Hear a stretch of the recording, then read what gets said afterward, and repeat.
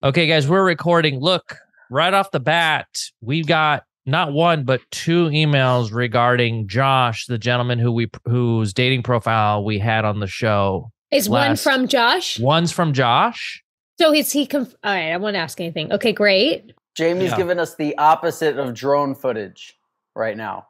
For her angle, for her. It doesn't get any lower. This is how Jack sees me all the time. Exactly. You're like what the Japanese people see in Godzilla. I'm gonna lay down on my tummy until my back hurts right now, and do it like this. You look like one of those, a teenage girl. You know those creepy guys who had cameras on their shoes and would stick them under girls' skirts and take pictures? That's like what you had going on. That's what I'm going for. Mm-hmm. It looks like you're starting to get more comfortable in your closet. You've decided that you're gonna like not fight against it in a way where now you're just made peace with it. I'm sorry. Go ahead. Finish. Yeah. Well, Cutter just wrote, I need to get in the closet. Okay. Have you started? I need clothes. I said, you're not in camera view. You good? I absolutely have an email for Cutter as well. So all of us kind of have something here we can read, but should we start with Josh from last pod? Okay. Guys, said no. I like how Cutter has more respect for this pod than any of us.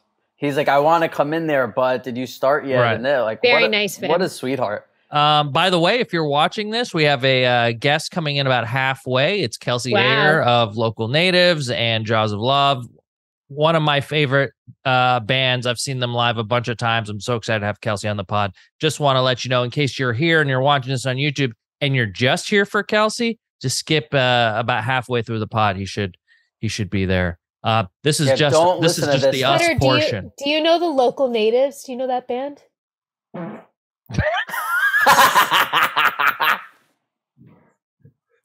The disrespect. I'm offended.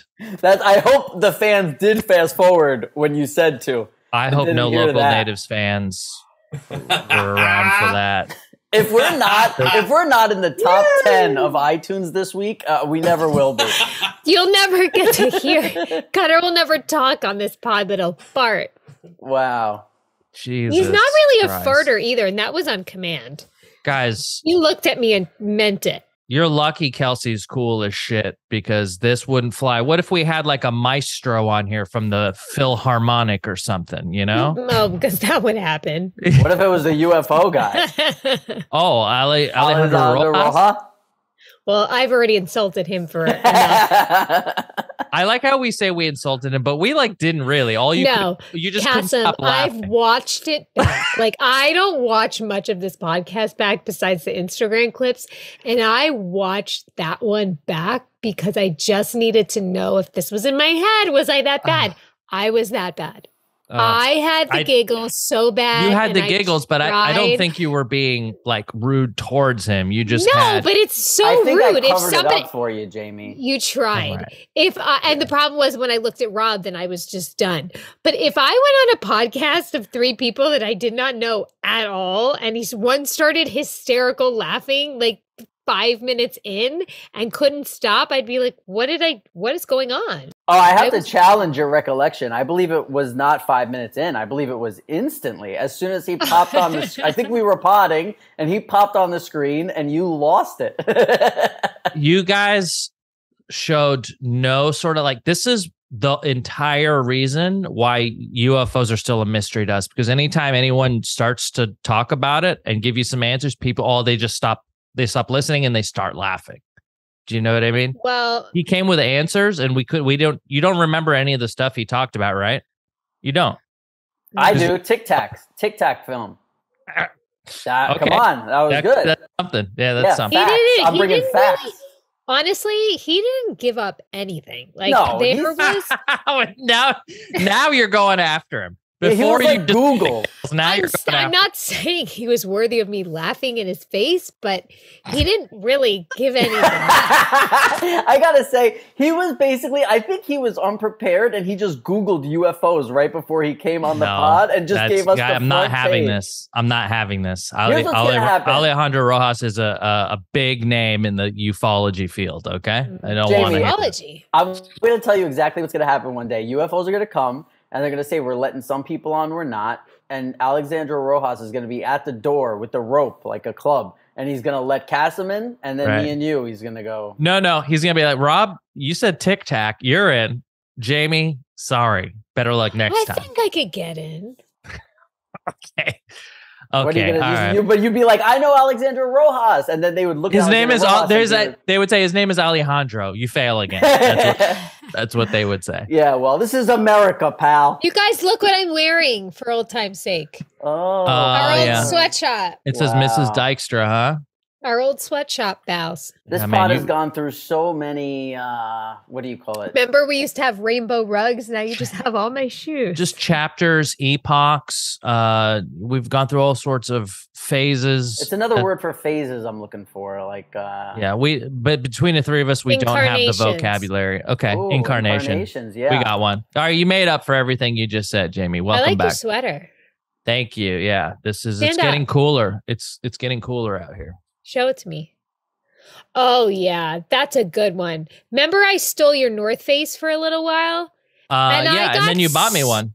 But I didn't take it. I gave it back to you. No, you bought me one. You bought me a different color one for Christmas. And guess who took that in the breakup?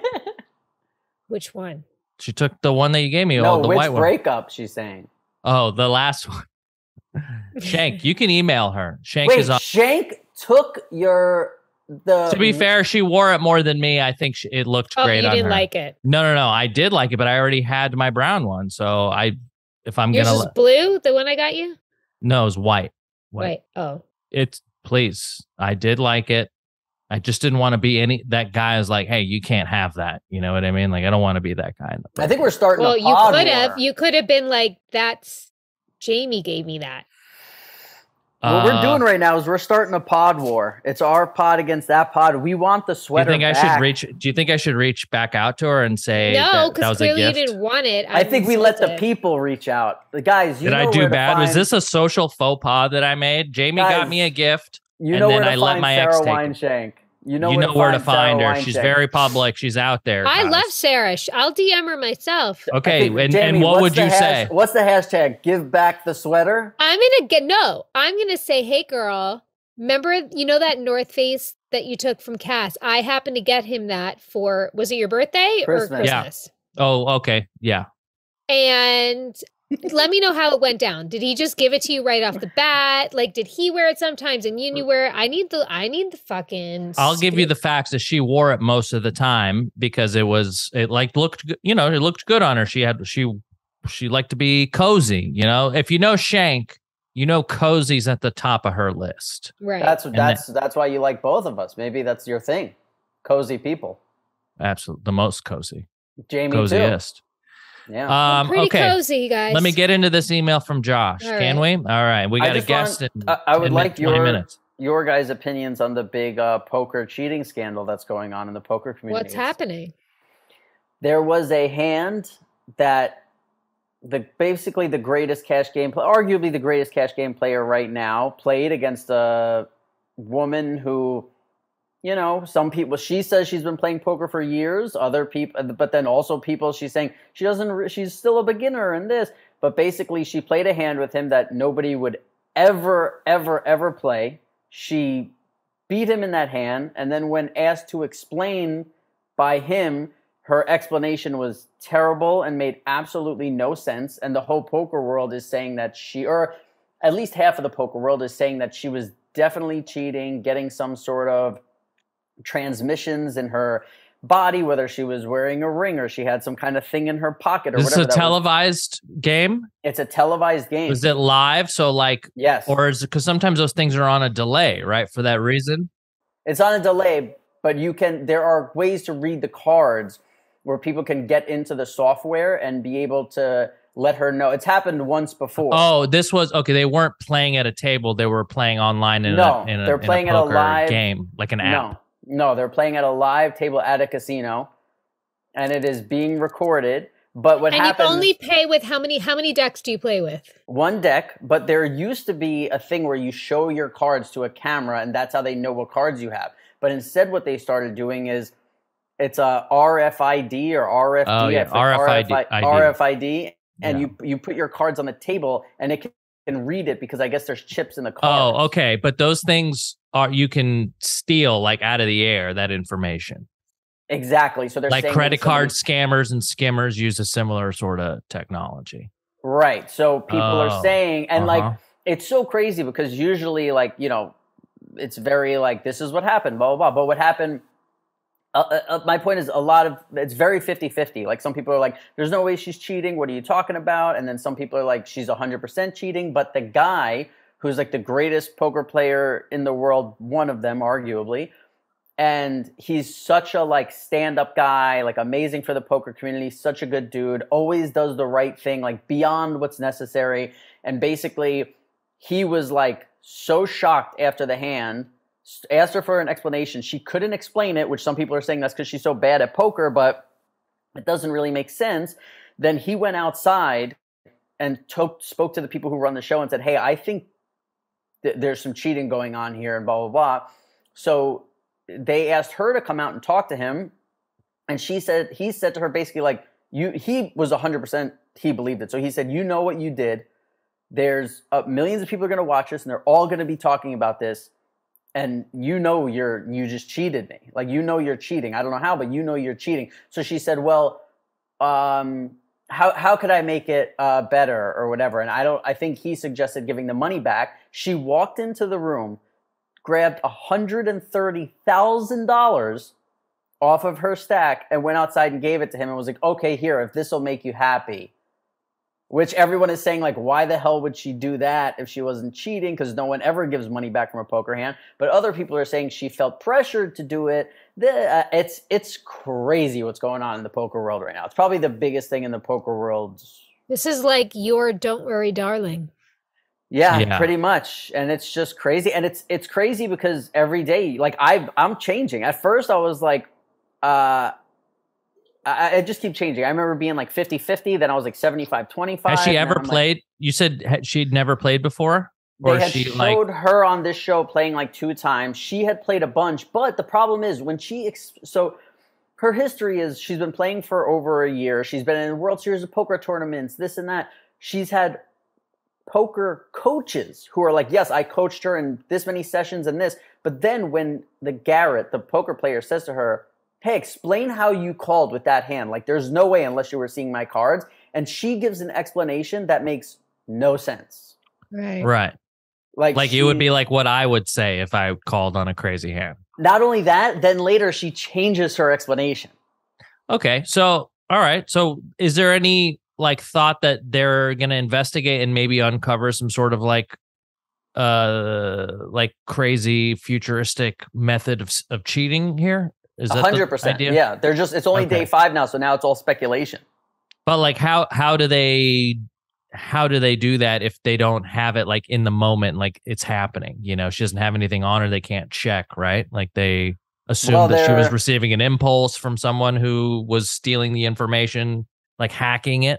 Yeah, there are videos where it's like, "What's this thing in her pocket?" And everyone's like, "That's her phone." And it's like, "No, you're not allowed to bring phones into the room. They take everyone's phone." Oh, okay, so she had something in there. Okay. But some people were like, no, that's nothing in her pocket. That's it. It's all like everything is being said. And there's genius people in the poker world who are like, of course she's not cheating. She just didn't know what was going on. She got nervous and she did whatever. And then other people are like, how could there be any way in the world not cheating? So she could have been just nervous having to explain something. This is what some people say. Now, Jamie, here's the part where it gets crazy, where I think you'd be like, what? The guy is outside, and when she comes out and gives him the $130,000, he comes back into the room. Out of how much, by the way? It was $130,000 that he lost, and she gave back every penny. Okay. So he had like $700,000 in front of him, but she had 130, and when he went all in, she called. He gives her 130 because that's what she had, and then she just said, "Yeah, sure, I'll give it back to you." She gives it back to him. A player who's at this table, who they said later was her business partner, that other people said she was dating, but then her husband said, no, that's not. But people were like, no, we know they're dating. Jamie, it's so crazy. But here's the crazy part. He sees her give the money back, and he starts flipping out. He's like, you fucking pussy, you fucking piece of shit. You're making the girl give the fucking money back, you fucking sore loser. Wanted to fight this guy. So now the other guy leaves the game. Like, it was And it's all on live stream. And the best is like, there's an announcer of this whole thing. And he's like, I don't really know what's going on here. Like it was. I feel like I need to watch what happened like live and like read the people's energies. You know, I need to get like, I need to put my like. Yeah, you don't have the Jamie full goggles story. on. Yeah, you need I'll to send feel it to you. I'll send it to you. Okay. And I'll send you like the shortest version with somebody saying like, here's what happened. This is it. And you can see it. Perfect. This is it, man. Thank you. Hey, guys, before we get back to the pod and our guest, let's talk about one of our sponsors in today's episode, which is BetterHelp.com. For those of you that have always thought about doing talk therapy, but never knew how to go about it, had to find somebody who was talking to a therapist, ask them if they recommended them, get some weird sort of like audition into like what it would be to become a customer of theirs. Forget about all that. Now it's time that you sign up for BetterHelp.com. There's an app where you sign up, and within 48 hours, you're matched with a licensed therapist that you have access to all week. You can message them any time of the week. You have access to them. They will respond whenever they can. And then on top of that, you also have your weekly one-on-one with them. They have different therapists for different issues. So if you want to, talk about like, a more specific thing like how to get over mourning a loss, or maybe how you should be talking to someone about maybe a career prep. There's all sorts of different therapists that are available to you at a fraction of the price as regular talk therapy would be. So why don't you do yourself a favor? It's better to be a problem solver. Therapy can get you there. Visit betterhelp.com/pajama today to get 10% off your first month. That's betterhelp.com/pajama and start talking to someone today. Can we talk about notifications for a second? Who actually leaves those sounds on anymore? Well, besides that kind. That's another sale on Shopify, the all-in-one commerce platform to start, run, and grow your business. We've talked about Shopify before. They make it simple to sell to anyone from anywhere. So whether your thing is vintage teas or recipes, you can start selling with Shopify and join the platform, simplifying commerce for millions of your favorite businesses worldwide. You can create the online store, you can discover new customers, grow your following, and you will keep them coming back. They have all their sales channels sorted so your business can keep growing, from in-person POS systems to an all-in-one e-commerce platform, even across social medias like TikTok, Facebook, and Instagram. They also have 24/7 support, libraries full of educational content. Shopify has got your back every step of the way. So sign up for a free trial at shopify.com/pajama, all lowercase. So go to shopify.com/pajama to start selling online today. Again, that is shopify.com/pajama. I'm enthralled. It's just like when Gabby Petito was killed last year, and I was just glued. By the way, the Lifetime movie that came out, I got to watch it. What? Gabby Petito. I know who that is. You were like really into that? Oh, yeah. Look, because Kasim loves like white victim stories, you know? You should watch Big Sky. This is like Big Sky. What channel and time would I find that? ABC, Wednesdays at 10/9 Central, or on Hulu. All right, check out our girl Jamie on Big Sky, everyone. You want me to read this email now? Yeah, sorry. I actually thought that would be like a one-liner that you guys would like roll your eyes and we'd keep going. I didn't think you'd actually want to hear about that. No, you never know. Jamie's... Yeah, you never know. I didn't... If you were going to say she was going to be on her belly on the floor of her closet doing this pod, I would have said I had no way. I'm going to have to change my position at some point because my back's going to start hurting. Let us know. Do whatever you got to do, Jamie. Right, By the way, you sound great in this in the closet. I know. That's why I keep doing it. You do sound good. Okay, let me get to this email because we have 15 minutes here. This is from Josh, the guy who sent us his dating app last time. He said, "Hey, PJ Pants fam, longtime listener, second time emailer. You guys did a deep dive on my Bumble profile this week, and I've got to say that the criticism was tough but fair. I'm here to provide some clarity on all the mystery surrounding my profile. First things first. Big fans of you, Josh. Love you. First things first, I'm not a pilot. I have... Oh, man. So that was just the best day of his life. I have a friend who's an instructor and took me up a few times because I wanted to get my license soon. It's expensive as hell. I've been able to log hours in the sky and practice takeoffs for when I actually take the classes. I think this means we're kind of both right here. I think, to me, I think he's a pilot. If he's practicing takeoff. I said, okay. But he's not technically a pilot, but he is on his way. He's more than just Who is? Right, which is why I said he should have added loves flying. Yes. Second, that's right. Make it vague. Second, I am an actor, but what mainly pays the bills is my stand-in doubling work. Cool. Last time I emailed you guys, I mentioned that I would also sometimes work for Allison Jones as a temp casting assistant, and I do some freelance writing and modeling. Oh, is this Allison the guy? Jones is a great casting director. She's huge. Is this the guy who wrote in like 2 weeks, like 2 months into us potting? Maybe. I don't have the memory. He worked for like Disney. He like did tours at Disney World for people. No, different guy. Well, I could go back through and figure it out, but that would require some sort of prep, and I don't do that. Lastly, I fully agree that selfies aren't the best, but I fucking hate asking people to take my picture. Either way, I'm going to be using a lot less selfies going forward after hearing Rob and Jamie's passionate viewpoints on them. Thanks for breaking down my profile. It was hilarious and honest with some good nuggets of advice mixed in. Kassem, you've solidified my man crush after hearing all the nice things you said about me. Of course, no problem, buddy. Rob, you're an inspiration to me as a fellow former chubby kid. Jamie, I know you. I know I'm too old for you, given your track record. But if things don't work out with Perry, then I'd love to grab a drink sometime. All jokes aside, you guys are the best. All the love. Thank you, Josh. Thanks, Josh. Now, here's where it gets fun. Here's where it gets fun. The second email. Okay? But wait, hold on. I got something to say about that. Okay, all right. The thing that I was going to say is, Josh, you don't ask people to take pictures of you, bud. The pictures that you take with your friends, you find one you like and you throw that up. And make sure, it's not the first one. But I respect him for not putting like him with groups of people. But I'm saying it's the first, you have to put the first picture, you have to make it clear this is me. You know what I mean? And then you could have pictures where it's like you and your dad or you and someone else. And then if it's 4 dudes who all look identical, like when there's women on here who their first picture is like 8 women and they're all blonde, I'm like, what's your problem? Like, I don't even try and find them anymore.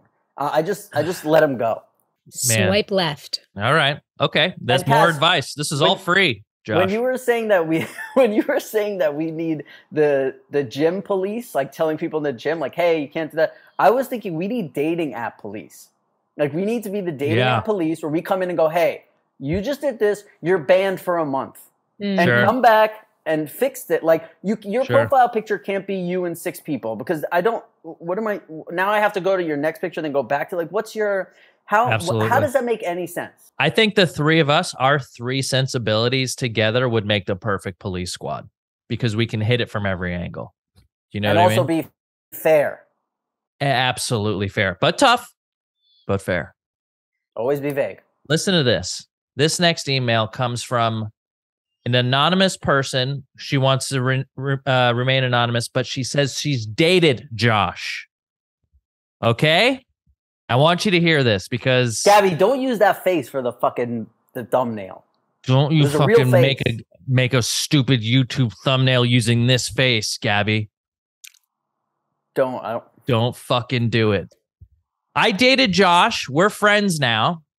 And I died laughing at your review of his profile. He's not a pilot. He took a couple lessons.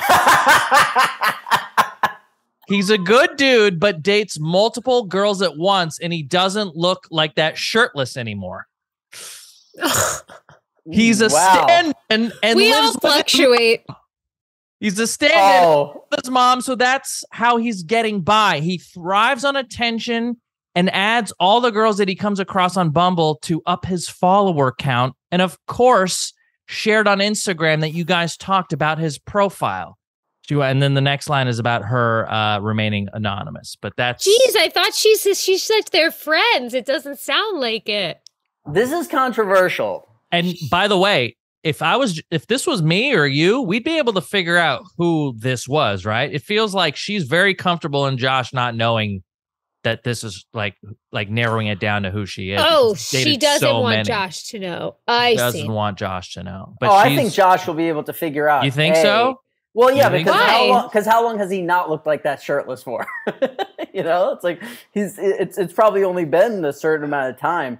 The pandemic's done a lot to us. I can't blame fuck Josh that. yet. I fluctuate daily. Here's what I'm torn between, right? On one hand, our boy Josh, do we leave this in? Because it's kind of slandering his character and it's kind of saying some messed up stuff. On the other hand, I got to say, you're coming off like a heartbreaker, but I think this is a girl who has got a case of the saddies. Yeah, you think she's kind of just upset at the way their relationship maybe ended or didn't progress, and this is her way of getting back. People for followers. He doesn't look like that shirtless. And we're friends. What would you say if you weren't friends? By the way, that's the worst way to just like up your follower account, which is like flirt with people. Like there's a lot easier ways to get your followers up. You just buy them from India. What? You buy them from Russia and India, probably. Kass was flirted with like 150,000 people. Yeah. But okay. Fun. So that's the juicy gossip. That's our Don't Worry, Darling on the show. I feel bad. If we put Josh's photo up and now people are going to be trashing him on here, is that okay? No one's trashing him. No one's trashing him. All we did was say how hot he was. Mom, who's now has love handles, possibly? We don't even know if that's true. We don't even know if that's a real, it could just be. Oh, you know what? I learned this when we started potting. Just say allegedly. Allegedly, he lives with his mother. That email was allegedly. Allegedly. This one says beef with Cutter. It's a subject. Oh, wait till after this fucking episode. I've been catching up on all the older episodes of Pajama Pants recently, and there was an episode where Jamie said that Cutter was getting rid of their Traeger for a green egg grill. And I have to say, I'm deeply hurt by this, as I am a member of the Traeger family who created the grill. I'm here to inform Cutter that the green egg grill will not compare, as they are not the same thing. And I feel so sad for Jamie that Cutter's grilled meat will no longer taste the same. So please tell me he kept his sanity and the Traeger, sad face. Anyways, love the pod and you all. Also, can we bring back Drea for another show, please? Much love, Jade from Oregon. Thank you, Jade. So Jade, so the reason that we made this, that he wanted to make the switch, because he built this whole little barbecue area for himself. You guys saw it, right? Yeah. And the Traeger is just as hard to fit in the flow of things. Like we only have like this little catty corner, so we could only make this little L. And so he could work in an egg better into the countertop and like the aesthetic of it. So that's why he chose to do it. However, the meat does not taste as good at all. Wow. So she's right. So Jade is right. Yeah. Jade, if you're a member of the Traeger family, why don't you get us all a Traeger? Prove it. What's incredible is there's only 7 people who listen to this podcast, and somehow we're connecting all these dots on this. The girls dated Josh. Someone's a Traeger family. This is amazing. Maybe there's just more like giant group listenings to our pod, and so it only seems like we only like have a Nielsen house where there's perhaps there's like a couple of hundred that get together to all listen to it together, like an audience. Yeah, send us on Instagram your Pajama Pants listening parties. Yes. It's like how people used to watch Sopranos back in the day when they would all get together on a Sunday night and eat Absolutely. We just do this to people, Rob. Yeah. Something about when you and I are together.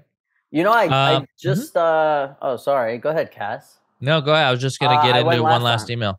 No, please, Robbie, come in, land that plane. D-board, grab your baggage and head out to the curb for your Uber, buddy. No, what's so great about pods that I went to lunch alone today. I never went to have sushi alone, where you like sit at the bar and you just fucking eat. And you just sit there, you listen to a podcast, you're eating fucking sushi. It's like, this is the best life in the world. Where'd you go? Uchi, come on. Yeah, you should try Neighborhood. It's pretty good. Ugh, Jamie, I went to Neighborhood. Compared to Uchi, Neighborhood is like a 6, Uchi's like a 9. Well, yeah. So why would I? But I still think it's pretty good. I don't think so. I think sushi bar that he just called you a bitch. That's essentially what he said to you. Sushi bar, very good, Jamie. You took us to a great spot. But Uchi is up there with that. Neighborhood sushi to me is not even in the realm. Okay. I'm saying, Jamie, I can't always agree with you. I'm sorry. I'm sick of it. You can't. I understand. No, I'm kidding. Have you guys seen each other yet since Rob's moved? Yeah. Yeah. I went over there with my own water and I hung out. Jamie, You did. Are you on your phone or are you on this pod right now, James? No, I'm right here. Oh man, you're giving it to her today, Kass. Oh, she's saying yeah, and then her eyes are over here. I know you're on your phone, Jamie. No, I'm not. I'm not an idiot. She picks her nails. Not. She picks stuff. Nothing here. I'm playing with my carpet. Yeah, she picks stuff too. Remember when you used to pick the worse. chair and people used to get mad? So many something. Look at me. Here's a little feed for you. Jamie, do not, Gabby, blur that out. We need to be paid for that. Oh, Jamie, can you do the thing that hot chicks were doing that I saw on like a video on I think it was a TikTok thing where they do like bunny ears behind their head. Do you know that? No. So watch, tilt your screen up a little bit so we can see the top of your head. Maybe I don't think the laptop is high enough. So if you put the laptop up a little like that, if you put your feet up, it'll look like you have. Oh, I don't know if I could get them up. Ugh. Where are women doing this, Rob? She's gonna break her spine, dude. Wow, Jamie, you're so sexy. This is what all the kids are seeing these days. You are a sex symbol, Yame. Damn. Jesus Put that Christ. on TikTok. Why do you have to pick up your leg? I don't understand. Jamie, it's the angle of the laptop. Somehow you're taking a sexy thing and making it so disgusting. So awkward. What is what Jamie? I do. Look, Jamie, if you did that, like if you lift the laptop a little bit so that the angle, now do it. Yeah, see, but then, now you got it, Jamie. So sexy. Wow. Oh, man. This is a good pod today. That between the farts and that closet is just full of sex. All right, before we bring our guest on and take a quick break, I'm going to read one last email and then we'll get to our guest. How's that sound? Great. Okay. Hey, PJs, I hope the subject line caught your attention. It says, do not read. And now that you're reading this, my name's Jose, and I don't want to say the last name. You guys literally changed the podcast in my book, the podcast game in my book. You guys don't filter much, and you keep it real as fuck. Robert, after what we were just doing, he's like, you changed the podcast game. Robert has such a one-of-a-kind, I don't give a fuck attitude with a sprinkle of care and love. Yami is the sweetest, most open-minded sweetheart. Cassim, I knew nothing at all about you before this pod, and no, I didn't Google you. I let the pod play episode after episode to get to know you, and you're hilarious as F. Literally everything you guys talk about is interesting, fascinating, and funny. This may be the point where Robert, dude, how long has it been in this fucking email? May I ask each of you a question? I greatly appreciate it. Robert, you said many times you don't have much going on and you'll be willing to move to Houston. Can you elaborate? No, fuck this. This is gonna take forever. There's like so much more. So we'll come back to then that. You're gonna have to answer it. Did you not read this before you? No, were I don't. I don't read them. He said no preparation. He changed the whole podcasting game, Jamie. The only thing I did. I thought you had some sort of screening process. You shouldn't be given this duty anymore. I'll do it. Oh yeah. Okay. All right. You can't even get a table. You're on the floor. Kelsey, welcome to the funniest woman in podcasting. Nothing but free time she's got. Yes, ladies and gentlemen, Kelcey Ayer, musician, songwriter, local natives, Jaws of Love. One of my favorite bands is joining us tonight. Kelsey, thanks for coming. How are you? Of course, yeah, I'm good. It's good to meet all of you. I've never met any of you before. You what's too. Up? Yeah, nice to meet. Thanks for coming on the pod. Yeah, thanks for coming. I've only stared at you from a crowd of like 25 to 30-year-old women, and I'm just I'm in this crowd. I think I was the closest I've ever been was at the last show in LA at the YouTube Theater. Yeah, I saw some of your footage you shared with me of getting really up close and personal with some fans and Taylor and everyone screaming into Taylor's mic, I think, right? Yes. Taylor, who is the other vocalist in the band, got out into the crowd, and it just happened to be like right in front of me. And so I was filming it for Instagram. and I got a really great shot. Like you would think they'd want to put this on their fucking website or something. It was so good. And afterwards, I tagged all the guys in the band, and Kelsey was like, "Hey, dude, great footage. Like, can I have it?" You know, and a couple people sent me, because you reposted it. A couple people were like, "Hey, can I get that? I'm in that video." And you were very nice, and that's kind of how we started. Cool. So now he's on the pod. So look at that. Nice. Yeah. What's up? Yeah. What's yeah. up? Hell yeah. That's a good story. That's the story. That's the story of us. That's right. I love it. Yeah. You never I wish know I could with be in the Kass. crowd more. I'm stuck behind a keyboard all the time, so I never. You've got get a lot to, of work. Yeah, you've got to do. You do quite a bit in that band. Yeah. I've got double, triple duties a lot of the times. I'm like playing keys and singing, and then like playing a drum or like sampling something. Wow. They give me a lot of jobs, and so I got a lot of work to do. Are you Jamie exhausted? Yes. Oh, juggling so much. Are you exhausted after your shows, or does it amp you up? No, I'm feeling great after the shows, right before the show. I'm really used to like what kind of my role is in that band now, because I can do a lot of stuff, so they make me do it. Right. They put me to work. They know what this horse can do, so they're like, okay, all right, you know what you got to do. You gotta Smart keep going. people. I know the feeling. It's nice to feel useful. But I gotta imagine, and maybe that can lead into Jaws of Love and how you got started with that. When you're filling all those roles and you're counted on to do certain things, sometimes it doesn't leave you with a lot of room to do the stuff that you really want to be doing. But it doesn't feel like you're being inhibited in any way in Local Natives. But what is like Jaws of Love allowing you to express and giving you the room to do that you maybe can't do in Local Natives? Yeah, it's like not better or worse. It's just different. Like with Local Natives, there's 5 people in the band, and like the collective voice is just all of us in around one megaphone, and that voice is a collection of people. And then and it's awesome, and it creates something I could never create on my own.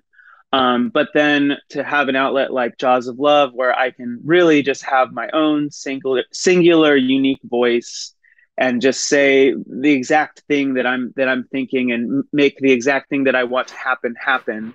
It's been really cool. I put out a solo record like in 2017, and so now I've got like four Local Natives albums and 2 EPs, and then I've got a Jaws of Love album and EP, and I'm here to promote this new Jaws of Love album that's coming out November 11th.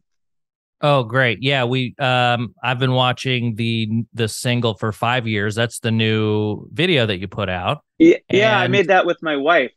Yeah, really? I saw that. So cool. Yeah, it's on the it's great. So she was filming. It's all on iPhone, right? From what I read. And it's just you going down different escalators in and around like what looks like, I don't know, Glendale or just LA, and the whole sort of song takes place going up down different escalators, right? Yeah, the song's kind of about building up courage to like talk to someone you haven't talked to in a long time, and something about the escalators keeping going and never getting somewhere felt good. That was my wife's idea. Where we planned poorly was we did it on Labor Day, and it was 105 degrees out. And my wife is pregnant. So congrats. I felt really bad, really pushed her to the brink. But I mean, she's super stoked that we got to do that together. She was filming it? That's a big ask. Yeah. She's awesome. She wanted to do it. And then we just were like by like Universal City Walk or something, because there's some good escalators around there. And she's like, I need to be done. This needs to be over now. Yeah. Did you scout all these escalators before, or were you just randomly just like, let's try here and see if they have one? We knew of a bunch of places. There's a bunch of places downtown that have them, like near there's a Bank of America building, and they have outside escalators. The thing was, it was Labor Day, so a lot of them were shut down. Right. And we tried to go to the Wilshire, Vermont one, which is the longest escalator in It's like the 46th longest escalator in the world. And like, Really? I needed that so bad, but we showed up and like, it was like kind of shut down. It was like, fuck. So you're like, this is where we could do the bridge. Yeah. Yeah. Dude, you know, it's so funny. You said you were at City Walk because like in Universal Studios, they have like, to me, the longest escalator in the world that goes down from the top level down to the bottom level. Did you think about doing those escalators? There's like 4 of them and they're like 10 minutes long. Yeah, but then you gotta pay for parking. Is that in the park? Universal Studios? Yeah. What are you gonna I thought of Sorry, that, Jamie. I'm sorry. Is that upsetting you? It's not in the budget. It's not in the budget. You're I mean, right. come on. She runs lean and mean. Yeah. Yeah. She's more than the gorilla. It's a financial hurdle. And then I'm easily distracted. Now I want to go on Jurassic Park. I want to go on the Simpsons ride, you know, Absolutely. And they sell beer in line. And your wife can't go on anything. No. Because she's pregnant. Right. Not fair. My mom went on roller coasters the whole time she was pregnant. Yeah. That explains. Well, you guys seem fine. I don't know. Yeah. I just made you brother and sister. I'm sorry. Yeah. Everyone always assumes. Yeah. Okay. Right. My bad. And by the way, they're not Italian apparently, which is like, it's crazy. Yeah. It's crazy. Listen, we have a mutual friend in Nick Rutherford. I just texted Nick before you got on. Apparently you guys just hung out last night. But I noticed, you did some music for a comedy show that he did. He's also been on the pod. Such a funny guy. Are you one of these musicians that like loves being around comedians and loves? Do you know what I mean? Is that a thing? And comedians love being around musicians. Like there's like a trade-off. There's a symbiotic thing going on. Yeah, I love being around comedians. I love comedy. Like I want to do comedy. I made a comedy fiction podcast over the pandemic for Headgum. You know that? Company. Amir and Jake and Amir's company. Yeah. Mm-hmm. And that was really fun. And I learned how niche. It's called the Kelcey Ayer TV show on radio. Yeah. I like made a bunch of characters and we all talked to each other.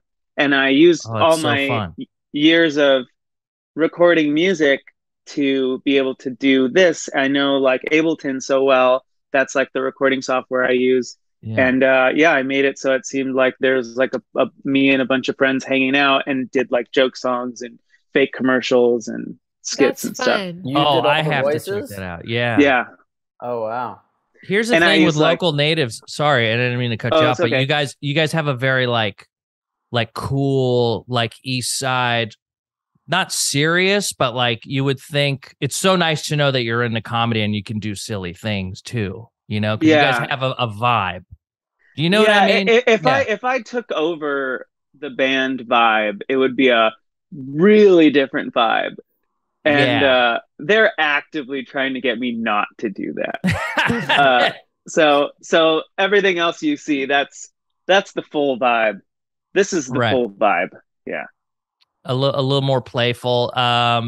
Is that anything you bring to Jaws of Love? Do you bring that sort of silliness to any of it? Because 5 years is also, I feel like, kind of like a story where you show up on the doorstep at the very end. It's kind of like, you know, it's a little more serious. It's about love or lost love or maybe like finding love. And I was just talking about this with somebody. It's really weird. Like in my normal life, I'm kind of like making jokes all the time and being silly and all this stuff. And then for my music, it goes the complete opposite way. And it's very like serious. I'm really attracted to darker music, darker films, that kind of content. And yeah, I don't know. Jaws of Love is arguably like even more serious than Local Natives.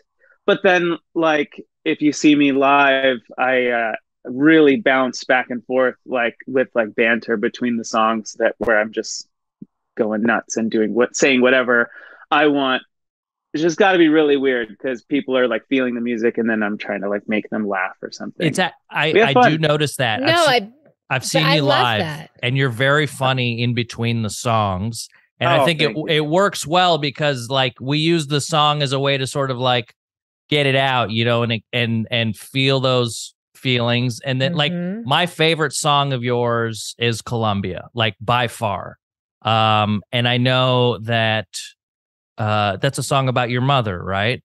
And and she passed away. And like, to me, it's I think it's one of the most beautiful songs I've ever heard. I don't know if it's because this emotion that you're bringing to it, but can you tell me a little bit like about writing that song or making that song and like what it means to you and did that help with sort of like the grieving and like the mourning and yeah, I'm super curious about how that process works because it's so detached from what I do. Yeah. So, I mean, I write about what happens to me in my life, and it really is a therapeutic, amazing gift that I somehow got to be able to process whatever's going on through writing songs. And yeah, like when my mom passed away in 2011, that was obviously very earth shattering. And yeah, I was really lucky to have the band as a support system. I still do. And they're just like buds and forever buds. And if they felt, if anyone felt anything close to what I was feeling, they were feeling that. And so was my wife and my brothers and family. But yeah, I don't know. I found being confessional in my songwriting helped me connect the songs to the audience so much more. So whenever I can be more vulnerable and confessional, it seems like those are just songs I'm more proud of and songs I also just think like the more specific you get in your art, specifically a musician, the more universal things actually are. Like when you get really specific with your vulnerability, it's way more people are going to understand it than you really, you know. I just feel like that's when people are really honest and true is when everybody can feel it. Yeah, it's like because the more general stuff can get out to more people and be like spread out and people can be like, oh, cool. But like if you can tap into some real like shit that you're going through and if people have been going through the same thing, that song means like 1,000% more than like something more surface level. And that I feel like gets and like even if it's not the same stoked.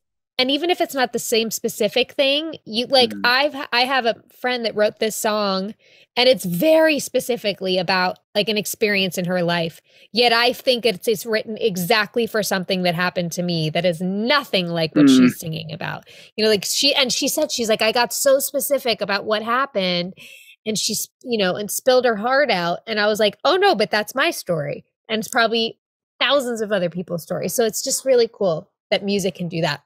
Yeah, absolutely. I almost like not knowing sometimes what songs are about, and then you just some nugget here or there of like a word or something just totally applies to something in your life, and you're like, oh wow, that wrote that about me. How do they know me? So and then there's some songs where it's like everyone or you know most people think it's about this one thing and everyone's like, oh my God, I relate so much. And then the person who wrote it is like, is it okay that I say that this is not at all? Matchbox 20, it's Rob Thomas, right? That song 3 a.m. And everyone's like, oh my God, it's 3 a.m. I must be lonely. It's about, you know, when you're trying not to text the person you like and when it's late. And he's like, oh, it was about my mom when she was sick. Like, you know, and it has nothing to do with what everyone thinks that. And then he was like, for a while, I didn't want to tell everybody that. Isn't Layla, like Eric Clapton's Layla, like about his dog?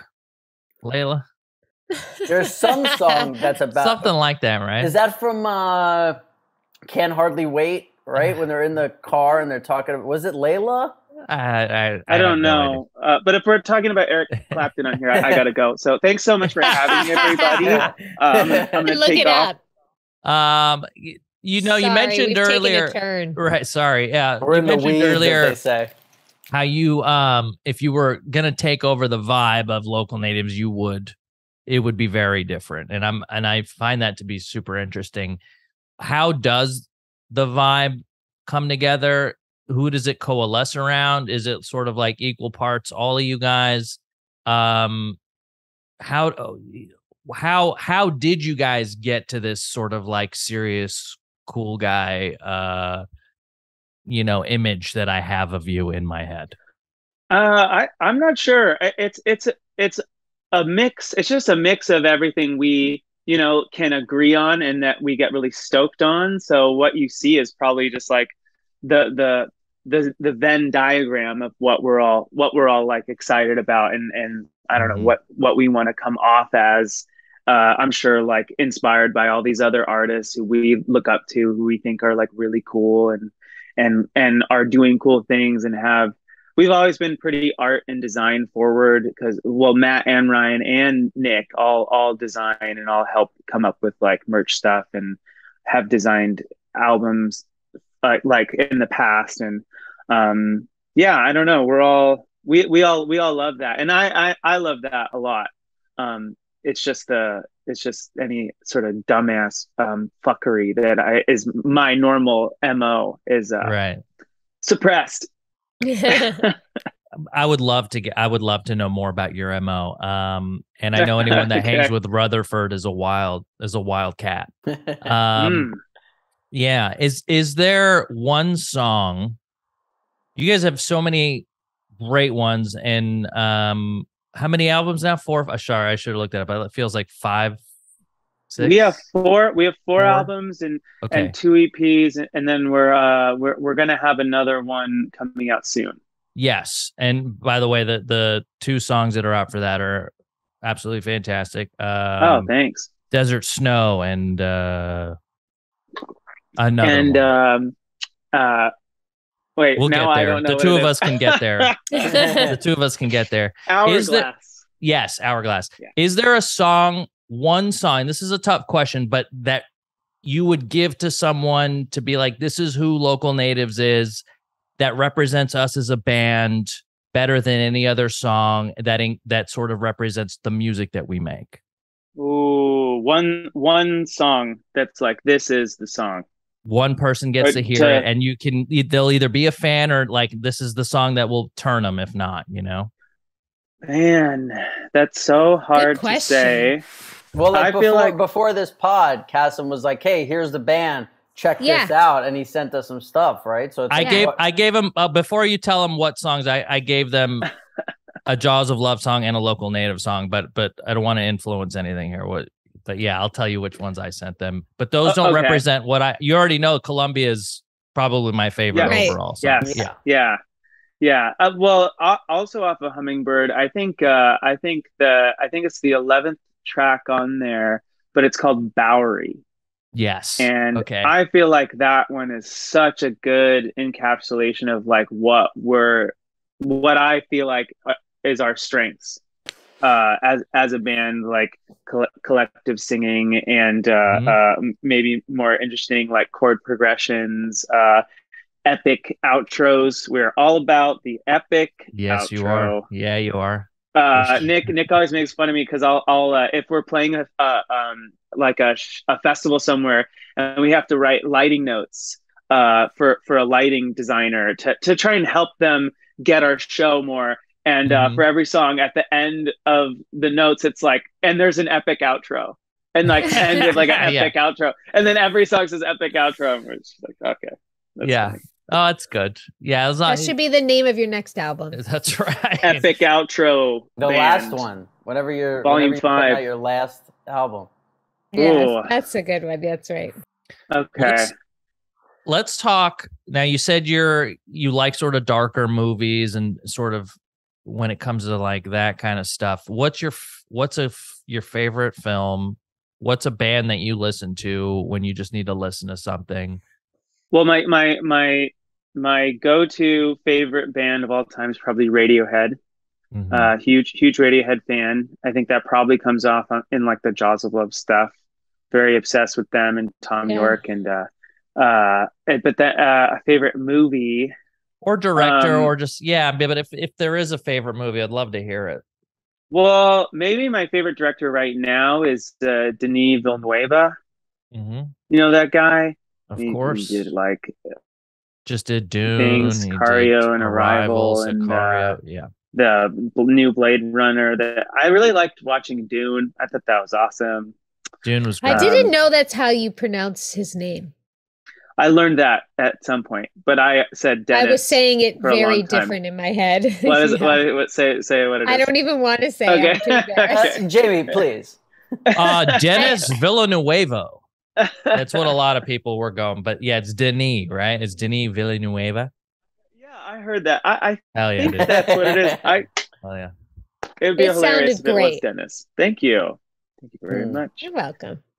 One of my favorite movies is Drive. For sure. Yeah. You see that one? Yeah. That one is fantastic. That's Nicholas Winding Refn. Great soundtrack to that, by the way. Do you get down on like the 80s synth music? Do you have it's funny. I like that music. It's not like why I love that movie. Right. Yeah. And I know but it's all over lost that their movie. shit. Yeah. Oh yeah. Everyone loved that. Well, it was such a vibe. It was such a rad vibe. But just everything about the movie, I feel weird being so into the ultra violent Ryan Gosling elevator scene. It's so good. It's so good. I feel bad. I feel like my bloodlust has come out or something. Oh my God. No. Okay. Yeah, he does have that sort of like cool guy, like look at this handsome boy who needs a place to sleep. And then like underneath it, he'll like strangle you. Like there is a quiet rage there that I think local natives has. Do you know what I mean? Whoa. I have always said we're the most quietly rageful band in indie rock. I know. Yeah. Wow. Yes. Yeah. Absolutely. Kass, you could be a music the wrong way. writer. Yeah. Absolutely. Yeah, music writer. Because you get us. You understand us. I get you, man. I get you. Yeah. I think the reason you get him is because you're basically talking to yourself. All the movies he likes are what you like. All the music he likes is what you like. Yeah. Kelsey, Kass might have a crush on you. I do, and I think we should be friends outside of podding and Watch together. out, Josh. It's a great way to get that started.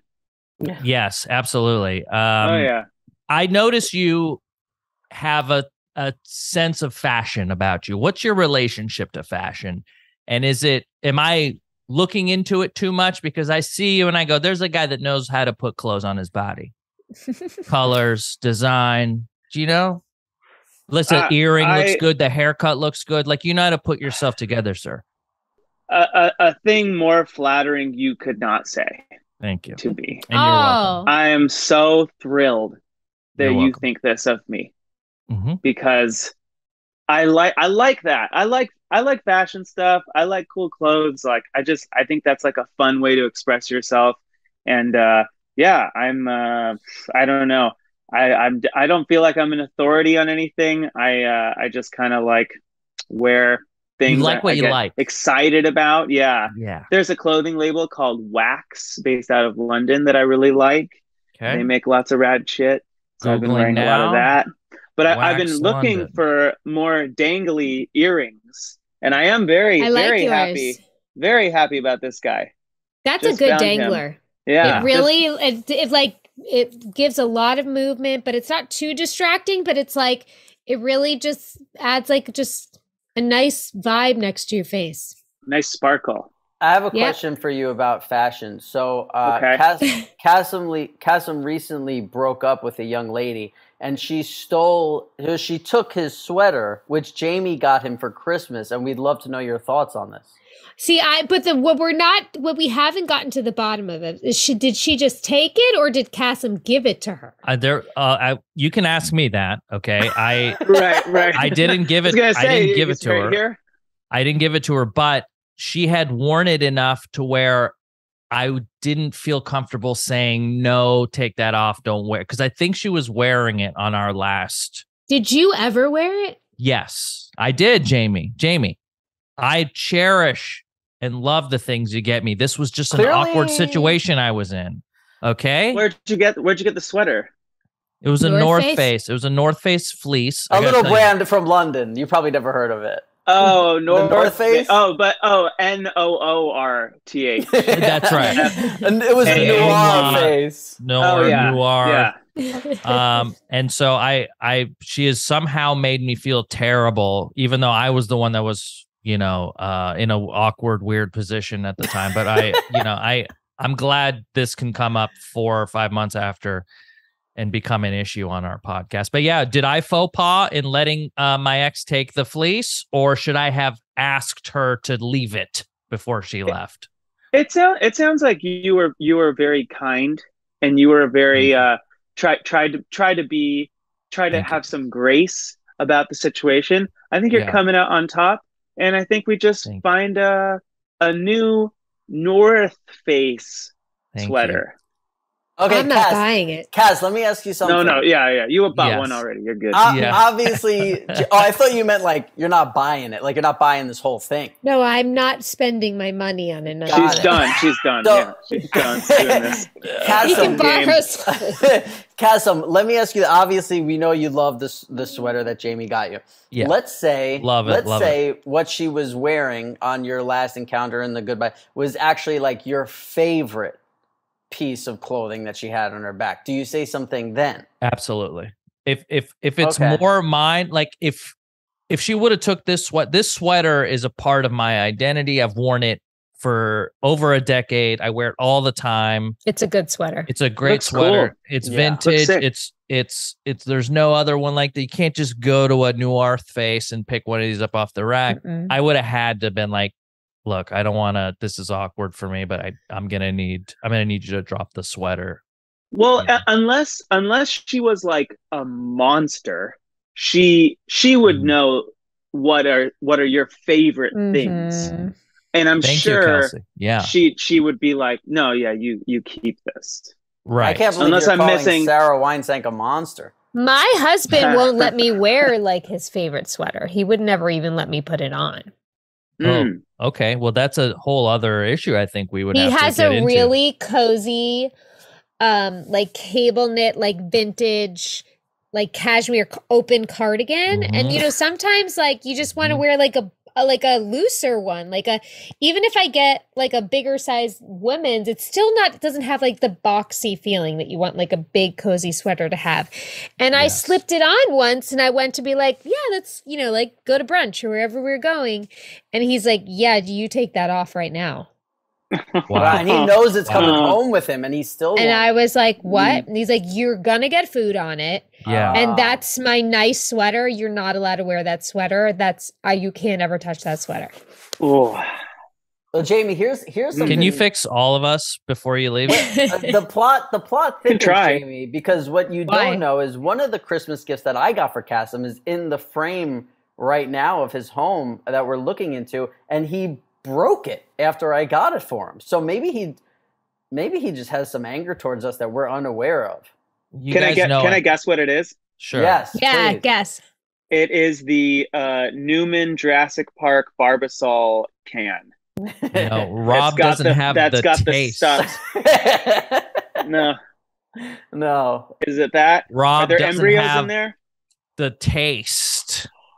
And normally there's an action where it springs up and the little things come up, but it broke. I couldn't afford that. But Kelsey, all you got to do is just be my friend, and you get access to all this cool stuff. Yeah, I got to see that cool can of shaving cream all the time. Every week he could see it. Every week. It's funny Kelsey, that I did point out a thing that was broken. You did. Yeah. It's almost like all my stuff is broken. Oh my God! Wait, this plot even thickens even more. I've always wanted to ask Kassem this. I've had Apple TV for, 6 years or something, and my Apple TV remote works fine. When I was at Kassem's place, we tried to work the Apple TV. It didn't work. We found another remote, didn't work. Another remote didn't work. Kass, what are you doing to those remotes, bud? I think I have like a magnetic energy that interferes with the electrical stuff here. As you guys breaking would probably. it. I thought you might be the UFOs. UFOs. They just clank. They bang into like you. like Magneto. I thought you had a Magneto energy. The aliens are doing it to you. Yeah, well, that's a great segue, James, because before Kelsey pops off here, I do have my sort of normal set of questions I like to ask our guests. Kelsey, I don't know if you would please entertain me here. And just no Eric Clapton stuff. No fucking. We're Eric done with that. No No Clapton. I don't listen to Clapton. Please do not judge me. I'm not a Clapton guy. Okay. I just remember the Layla song and the story behind it. No more. But he loves Cream. That's okay. Yeah. Creed? Did you say Creed? He loves Creed. He loves Creed. Even I gotta tell you, Kels, me and Rob went to a karaoke a couple months back, and I was singing Creed at the top of my lungs. Creed. Yeah. With Arms Wide Open. That was one of many. Yeah. One of the 5 hits. He likes to put his foot up on stuff when he sings it too. That's like his big thing. Thank you for noticing. It brings that out in you. Yeah. I like to imagine that's the speaker. I don't know, Kelsey, you have that experience that we all want, which is what is it like to rock a fucking crowd, like on a stage up there. Now, when you're on keyboards, it's like you got a guitar, you're shredding, that's cool. But when you're on keyboards, it's a little bit of it's a little bit of this. And then sometimes, like, I know you had at some point to think about how to be cool. But when I watch you, and this is coming around to a compliment, it just looks like your body is doing whatever it has to do to make the music, and you're so into it that you're not thinking about being cool. Do you see what I'm saying? That is a good trick, because whenever you're like thinking of it, if I try to do something, I immediately feel like a fraud and the biggest nerd, the dumbest guy like in the world.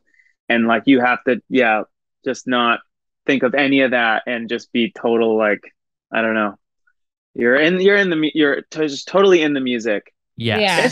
It's hard to rock on a keyboard. And I learned that I couldn't wear glasses or sunglasses very often, because the only thing I can really do is like move my head around.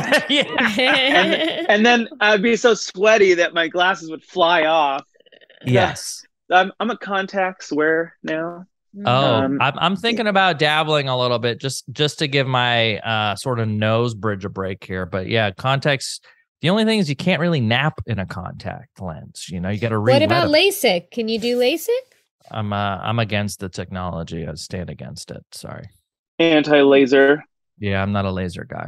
Laser's got a long way to go. They said I can't do it. They said I can't get laser. Oh, you can't do LASIK. Yeah, you have a certain stigmatism or something, like where if they keep changing, like they need to like stay put for a while, and then you can do it. Yeah. And I don't know. I haven't asked in a while though. I have crazy astigmatism. Maybe I just can't. My eyes won't take to a LASIK. That tracks. Kelsey, sorry. Where can we find? We're gonna put the link to 5 years down below. So you guys, please click on the link. Watch the new single off the new Jaws of Love album, which comes out November 11th. November 11th. Yeah. Anything else? But obviously, Local Natives. You guys are still. You just finished a tour. We did the end big of your tour. Yeah. Big U.S. Headline tour all of August. Did a random festival last month. And then we're plotting some fun things because we're working up to a new album, and I think stay tuned for some fun shit coming up. Well, Kelsey, This was so cool. It's so great to thank you so finally much. meet you. Of course, and might I add, just real quick, I'm doing a Jaws of Love residency at Silver Lake Lounge. Oh, great! Every Wednesday for free this month. Wow. Oh, wow. That's huge. So, I work out in Glendale. I'm going to come out and bring some gamers. You work out in, I'm sorry. I work out that part of town every Wednesday for free. Yes. Yeah. And we have a bunch of great openers, and for any Local Natives fans, the third night, I think Matt is playing drums for his girlfriend because she's opening. And then Nick is going to do a DJ set after my set. So that'll be unofficial Jaws of Love Local Natives night. Cool. But yeah, thank you so much for having me. It's so cool meeting you all. Thank you so much for coming on. So great. Thank you so much, Kelsey. And I will be sliding in your DMs regularly. So look forward to that. Hell yeah.